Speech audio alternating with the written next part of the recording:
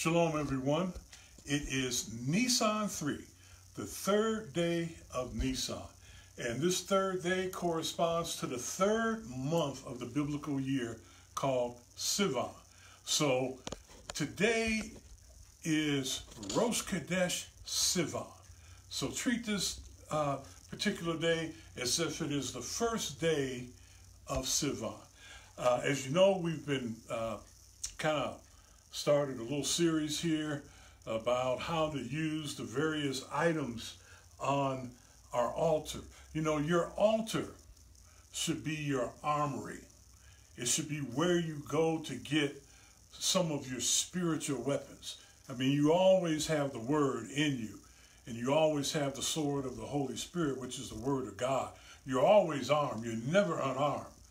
But every good soldier makes a visit to the armory from time to time. And that should be your altar. And so we've been sort of displaying what is in our armory the past 2 days. And we're going to do that for these first 12 days of Nissan. We've already gone on the first day. We showed you how to use the holy shofar and incense. Then yesterday we went over the holy menorah, and today we're going to go over how to create Kodesh, how to create and use Kodesh Mayim, holy water. But before we get started, as always, before we go into battle, and always according to Psalm 81:3, because remember, this is Rosh Kodesh Sivan, and we're commanded by the word of God to blow the holy shofar on the new moon, the full moon, and feast days. So we're treating today Nissan 3 as if it is Rosh Kodesh Sivan. So we're going to blow the holy shofar before we get started. Yeah. Question by Brother Diogo says, are you Sephardi? Am I Sephardi? I am a Levite, okay, by birth, all right? I don't know if that makes me Sephardic. Who knows? I may even have some Ashkenazi roots, if you can believe that, okay? But what I would typically tell people is that I'm probably Beta Israel. I had a DNA test performed, almost 10 years ago, and my DNA originates out of, my haplogroup originates out of Ethiopia. So I am Jewish out of Ethiopia. That doesn't necessarily make me Sephardic or Ashkenazi. So I would say Beta Israel is my particular group per se. But I am Jewish. I'm a direct descendant of Abraham. So, you know, and that's what's important. I am a Levite. All right.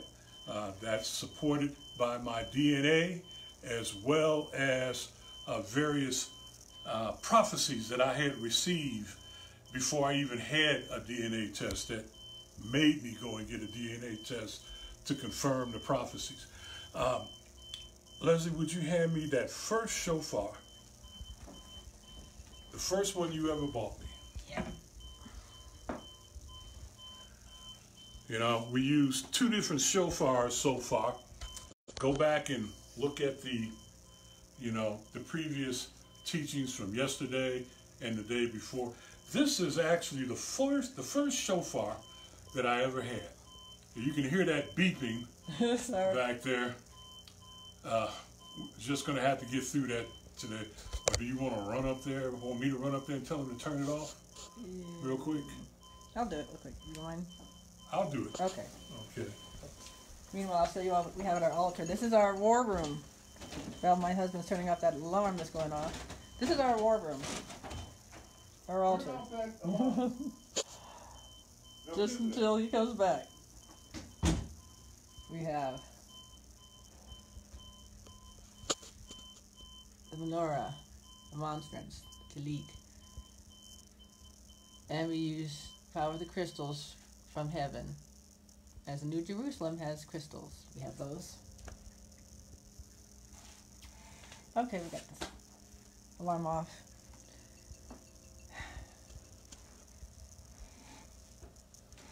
Yeah, you did it. Okay.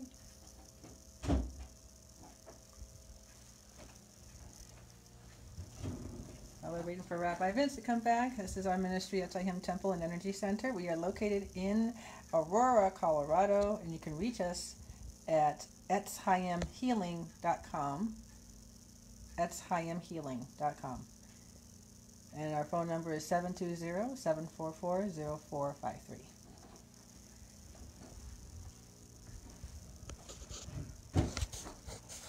Coming back in a sec. Okay, here I come. I couldn't figure out how to turn it off, so I hit the snooze button and then I buried it. Okay. Okay. And closed the door, so hopefully if it goes off again, it won't disturb us. All right? All right. Okay. Where was I? I'm talking about yeah. holy water. This is the first shofar. Sister Leslie got this for me on Father's Day 2005. Oh. And so this is it here. And the reason why I'm choosing the order, I have a total of 8 shofars, 4 Yemenite and 4 ram's horn. And I didn't realize it, of course, when I was purchasing these over the years, that they sort of begin with a low note and eventually go to a high note. And that corresponds with your 7 chakras. Low notes, the lower chakras, and then the higher notes, such as the crown and the third eye. So, and I find that really interesting that it happened like that, because I didn't do that on purpose. I just purchased them. Various people who have that ministry of creating shofars picked them for me. I think I only picked, Sister Leslie picked this one. I think I've only actually picked one. The others were just, I paid my money and they said, okay, you're going to take this one. They more or less told me, this is the one the Holy Spirit told me to give to you. Okay? So it's interesting that has happened. So, but to begin, Baruch atah Yahweh Eloheinu melech ho'olam Asher Kitsanu Bomisvatah Vitzivanu Al Misvah Shofar Vishem Yeshua. Amen.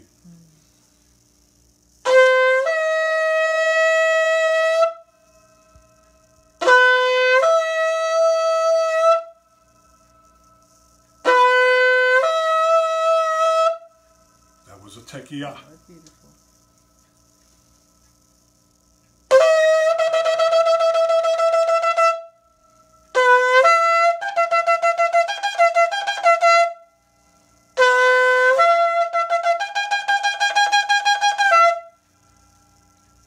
That was a Turua. I like the way it sounds off the gongs. Now we're going to do a Chevrin, the breaker anointing.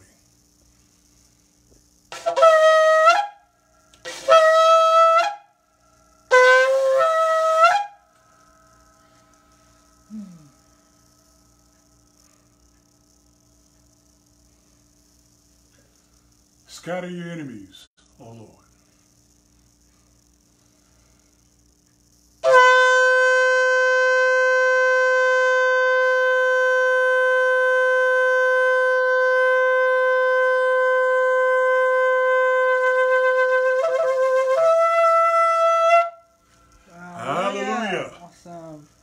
Go and possess your possessions. Amen. The walls of Jericho have just come down. Hallelujah. Okay, today we're talking about how to create and use Kodesh Mayim, holy water. And we keep this on our altar.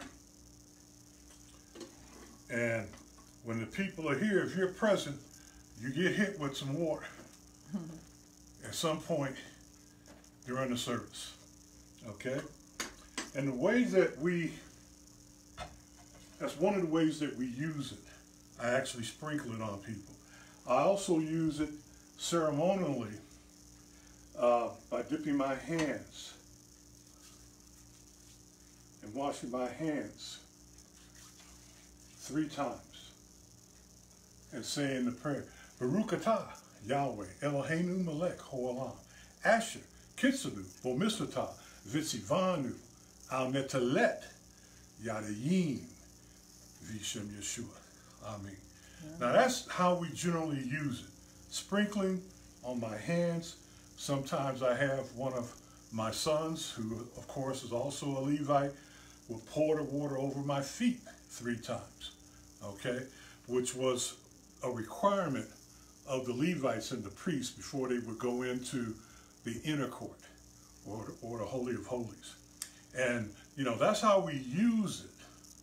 Or however the Holy Spirit tells me to use it at that time. He may tell me to do something different with it. He may tell me to grab that bucket, and just throw it on somebody, especially if they're demon possessed. I remember my mentor, Reverend Pepe Materia, blessed memory, had said there was a pastor in Africa, and he was in a small village, you know, out in the jungle, and he was baptizing people in the river there. And all of a sudden, the witch doctor came down out of the hills, and it said the witch doctor was naked.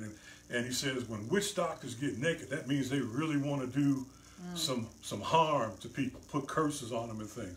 And people are afraid of the witch doctor. And so he's down there, he's in the river, trying to baptize people. And the people just scatter and run because they see the witch doctor coming. They're just frightened, okay? And so the pastor, he said, oh, Lord, what do you want me to do? And so the Holy Spirit said, baptize him. So when the witch doctor got close enough, he jumped up and grabbed him and, you know, ducked him in the name of the Father, Son, and the Holy Spirit. Bam! And when the witch doctor came up out the water, the witch doctor was saved and started living his life for God. So whatever, you know, that's amazing. Whatever the Lord says to do with this water is what I'm going to do. But typically, folks just get, you know, a little shocked with that sprinkling, and I use it to cleanse my hands and my feet. I particularly like to do that with my hands before I serve communion. I like to do that type of a cleansing, okay? But what I do, I pray over it first. So that was how to use.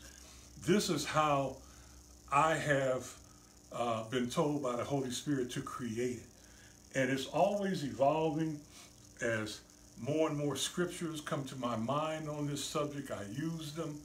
But I start off by saying, Dear Heavenly Father, Abba Yahweh, Adonai Yeshua HaMashiach, come down in power upon the holy water. Let your Ruach HaKodesh move upon the face of these holy waters, just as it moved upon the face of the holy waters at the beginning of time, according to Genesis chapter 1, verse 2. For you have said in your word that you have founded the world upon the seas and established it upon the floods. Let us be firmly established and founded in you by reason of our anointing of ourselves with this holy water. Let us be firmly established and founded in you, Lord. And let this holy water do for us what it did for Father Noah and his family. For your word says that 8 souls were saved by water. And that same water that saved Noah and his family and delivered them to a new beginning in you also destroyed all evil surrounding them. Let this holy water deliver us to a new beginning in you. Yes. Yes. But destroy all evil around us and in us, Lord. Yes. Let this holy water do for us what it did for our forefathers at the edge of the Red Sea. Let it make a way out of no way for us to cross over on dry land.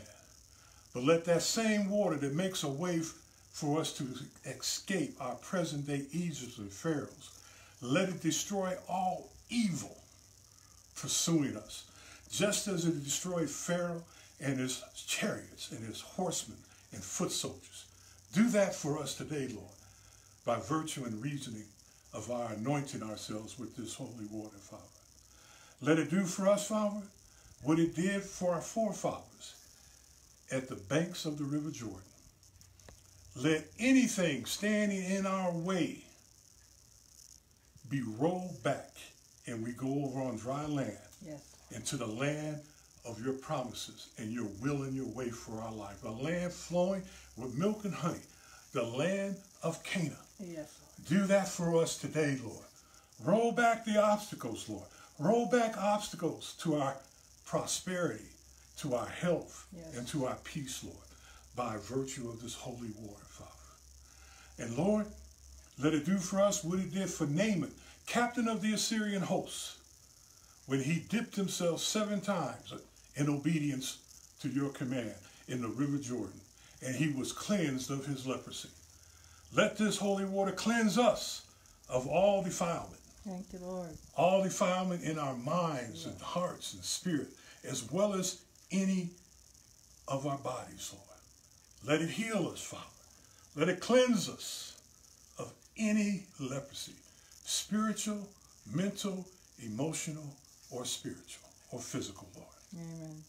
And finally, Father, let this holy water do for us what it did for you, Adonai, when Yochanan, your cousin, performed your mikvah in the midst of the River Jordan.